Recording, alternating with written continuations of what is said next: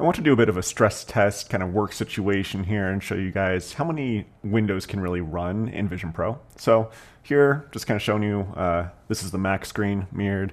We got some Slack, got the calendar, weather, messages, my personal Safari view, and then let's take a look around. We've got, we'll cut the rope game right here.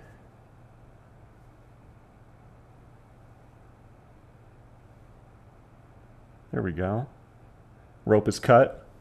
We got some music, Zoom, YouTube.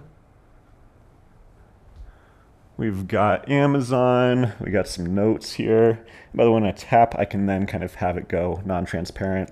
I can kind of slide through anything I want. We got photos here. And then same thing here, touch screen. So with freeform, you can kind of play around with that there, which is cool. Got a little cooking thing. Again, semi-transparent, right? And then as I touch it or look at it, that becomes more opaque. And as I walk around, everything is really maintaining its pin. So pretty cool, and really no lag at all.